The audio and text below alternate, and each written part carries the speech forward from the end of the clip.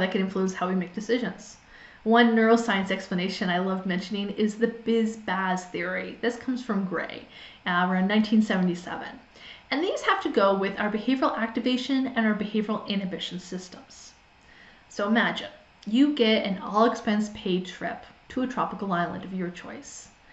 Are you happy about it, or are you upset about it?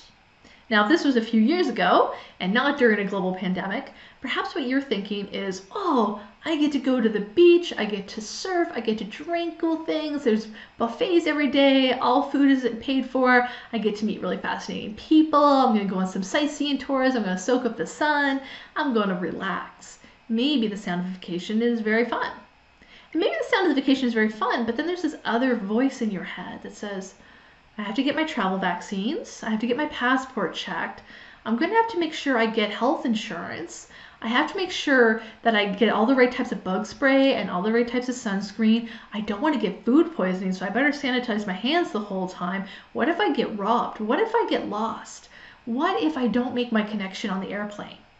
Have you ever been doing something really fun, and although part of your brain is really excited, another part of your brain is really nervous about what could go wrong?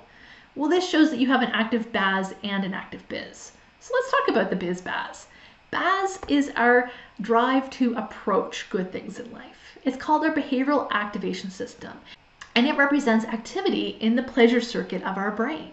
People that have more activity in the pleasure circuit of our brain, they tend to be motivated and make choices based on what they could possibly win or gain from. This is the idea that they are hardwired to think about what could go right in life and all the cool stuff that could happen. People that are exceptionally high in BAS might be the more reckless and impulsive people that don't really have that filter. So they're very sensation-seeking and very outgoing. Versus the BIZ is our behavioral inhibition system. This represents activity in our fear or panic circuit in our brain. And this really drives us to want to avoid the negative outcomes in life, or avoid danger, avoid things that could cause harm.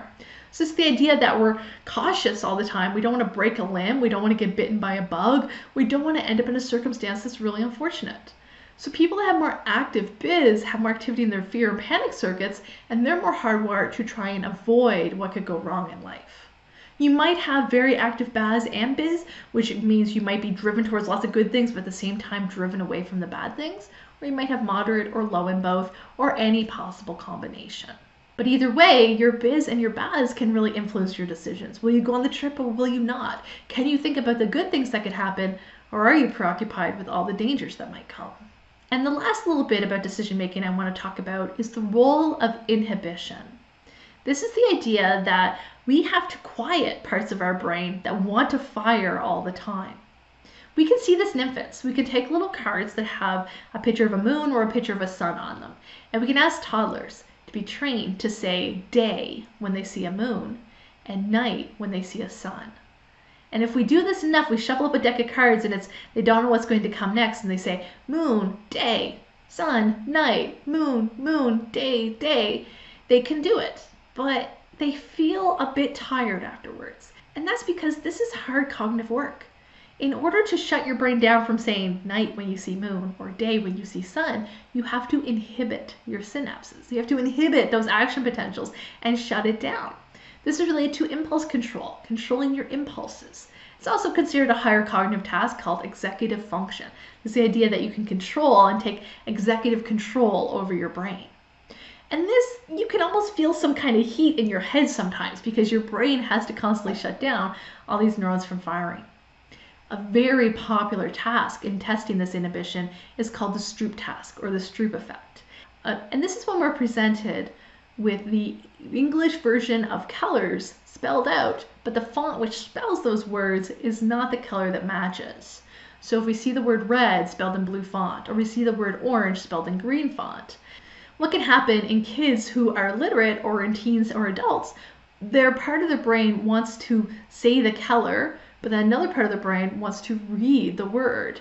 And those two things want to do the opposite at once, and one of them has to be inhibited. It's a really fun task to try out, and I encourage you to try out the Stroop task and see if you can almost feel the heat or the friction or the tension in your brain when you play.